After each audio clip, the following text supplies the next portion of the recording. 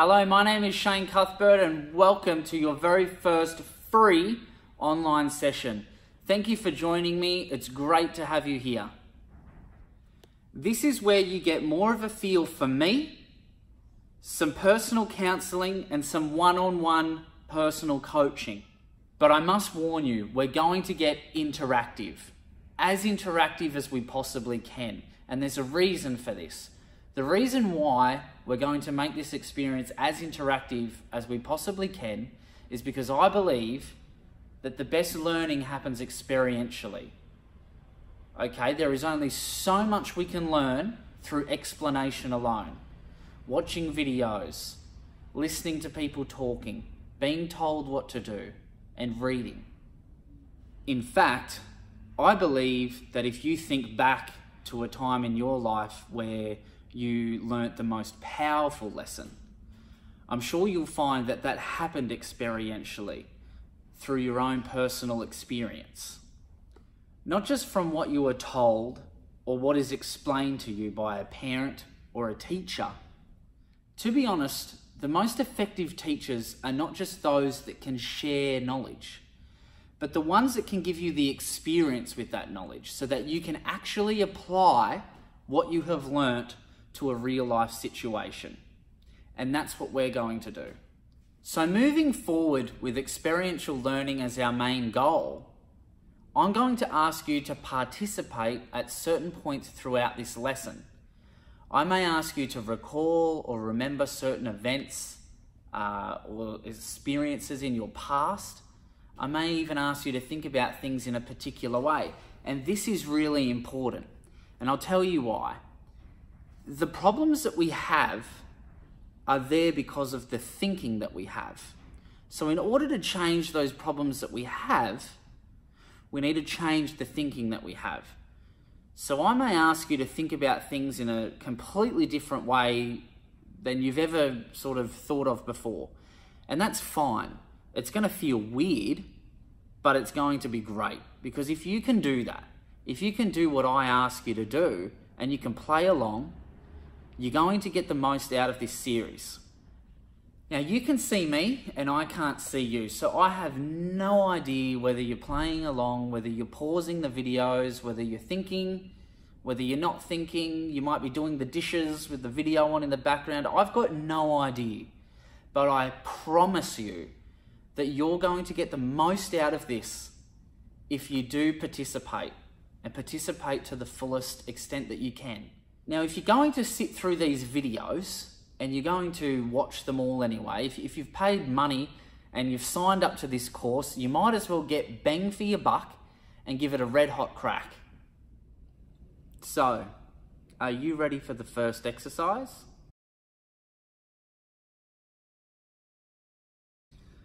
I want you to take a moment and think about a struggle you have had recently. Something that has made you really stretch yourself. Something that you've had to put a lot of hard work into. Something because you wanted to achieve a particular goal. Now that's going to be different for everybody. It may be weight loss or a relationship. It could be learning the guitar or the piano. The particular struggle is going to be different for everybody. But I'd like you to just take a moment and think about that struggle. Now, maybe nobody around you recognized or totally understood this particular struggle that you went through. But you worked really hard, you had a great outcome, and you got there and had a great result anyway. Now I want you to think about when you got that great outcome, how great that felt. And I want you to think about how you congratulated yourself. I don't mean what you did. I don't mean did you go to the bottle shop or the liquor store to congratulate yourself. I don't mean your actions so much as I want to know what your thoughts were. What was happening in your own mind? How did you congratulate yourself in your own mind? What thoughts did you think? What feelings did you allow yourself to experience? And what did you communicate to yourself within to say, well done, you did a great job, awesome? The thing is that everybody congratulates themselves in different ways. And it's really important for you to think about how you do that process of congratulating yourself. Now, if you have got to the point where you have had to reach out for help, if you have had to ask someone for help, then something is terribly wrong. And we're going to change that. Seeking help from a counselor or a therapist, even a friend or, a relative, it's not like going to the shopping center and comparing, different types of fruit, comparing prices. It's not that easy. It's very difficult. And for some of us that are in this situation, for you guys watching this video, we've gotten to that point where we've had to say, we need help, but it's hard. And I'd like you to really just take a moment and congratulate yourself for being here. You're not here for me, you're not here for anybody else other than yourself. And you're here because you need to be here. People don't wake up one day and ask for help. My guess is it's probably been something that's been on your mind for a long time, something you've been thinking about. Perhaps you've been watching my videos. Perhaps you've been watching other people's videos. Getting yourself ready to get to this point, because nobody gets to this point just by clicking their fingers. The decision for change is a process, and it's a process that started somewhere else, and the process has brought you here. Now I'm going to tell you a secret, and here's the secret. I think the number one mistake that most people make is that they want all these fireworks. They want big results. They want to wake up tomorrow having completed all their goals and ticking all the boxes. But the reality is that it doesn't just work that way. We fail to accept the reality that big changes are actually the accumulation of all the small steps put together. A pyramid is one of the 7 wonders of the world. But a pyramid is just a bunch of steps, right? Here's another secret. It's always the big, uncomfortable steps which are the most powerful ones. It's the moments where you didn't have to do something, but you did it anyway. They're the breakthroughs. They're the things you had to work for. You had to sweat it out. They are the most rewarding steps. The mistake that most people make is that they completely overlook that. Most people wait until they get the big, gigantic outcomes that they can see with their own eyes before they give themselves permission to reward themselves. It's a perfectly healthy, natural, normal thing to seek others' approval.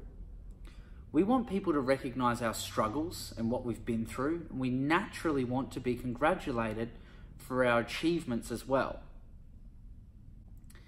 That's all part of being human.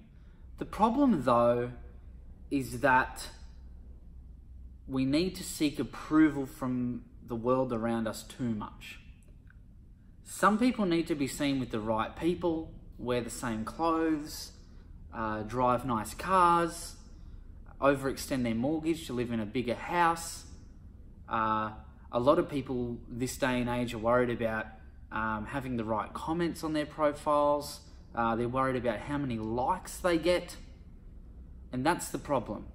We are all guilty of doing this in our own way. I do it, my partner does it, my friends do it.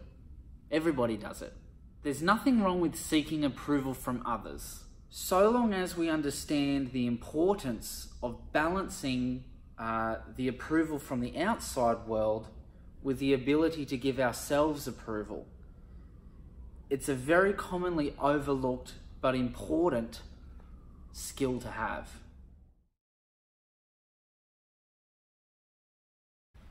When I ask you to give yourself permission to congratulate yourself for being here, or to give yourself a pat on the back for taking the first step towards seeking help. How does that feel? If you're like most people, it probably feels unnatural, it probably feels awkward, it probably just feels totally weird. Most people would actually say something like, yeah, but I haven't actually done anything yet. What am I congratulating myself for? I'm here watching this video, watching this guy talk crap. I haven't done anything. Do you know what that person's doing? They're looking at the pyramid. They're looking at the pyramid, the invisible pyramid that they haven't built yet. But what you've built is the step, the first step. The first step is built. And I'd like you to recognize that. Now, if you're feeling like, well, most people, and you're feeling like you haven't built a pyramid yet, then this is something that I'd like to demonstrate.